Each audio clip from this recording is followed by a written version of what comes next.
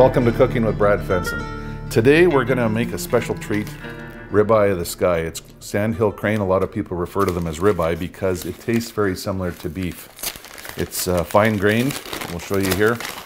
I had a friend that owns a butcher shop package them for me, and he used his ribeye stamp, which would make them kind of unique. But there is a crane breast right there. You can see they're actually very large. They're thick.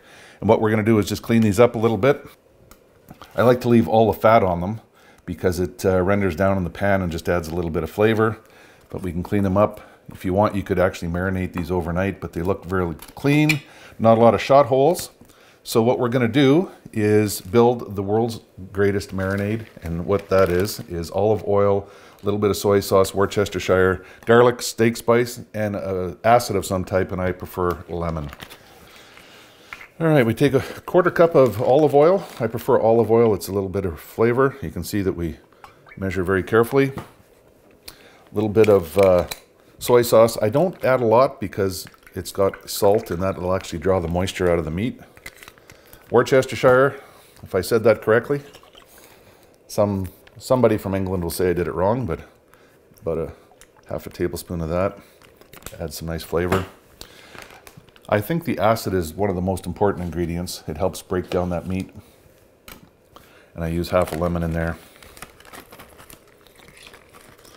And then just a bit of your favorite steak spice. You know, we've got some stuff from Bearded Butcher, High Mountain. This one is Aubrey D, which is out of Montreal. Put in a bit of that. Mix it up real good. And then add your birds to it.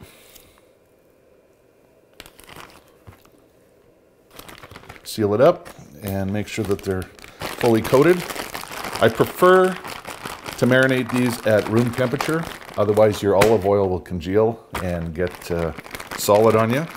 And the meat also cooks better at room temperature, whether you're doing steaks or, in this case, crane breasts. So we're going to let that marinate for about 30 to 45 minutes. And because we don't have a grill available right now, we're going to do it in a cast iron pan. You know, if you have trouble cooking your wild game to the perfect medium rare, here's a technique that works really well. We call it the 3-3-3. And whether you have a barbecue or a cast iron pan, what you want to do is get it on high, get it really hot. If you're working with a grill, 600 degrees is perfect. This cast iron here, I'm going to let it heat up till it's really hot. It's starting to smoke here on the edges, so it's getting close. We're going to put the meat in there and cook it for 3 minutes and time it. We're going to turn it over and cook it for another 3 minutes and time it.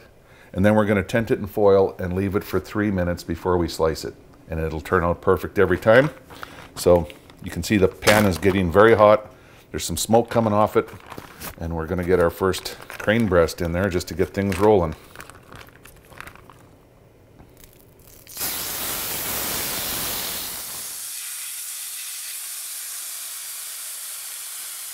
One, 2, 3 minutes. Go.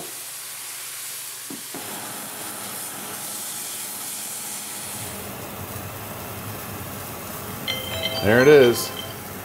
There's 3 minutes per side. We're now going to take those breasts,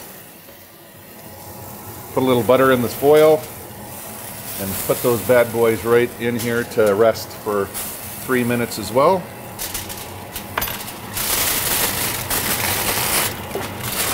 It's really important to rest them so that they relax a little bit. All that heat really makes the muscle tense up, cooks it.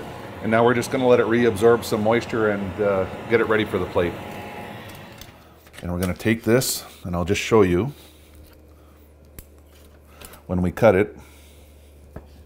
Perfect medium rare. Tender, like crazy tender.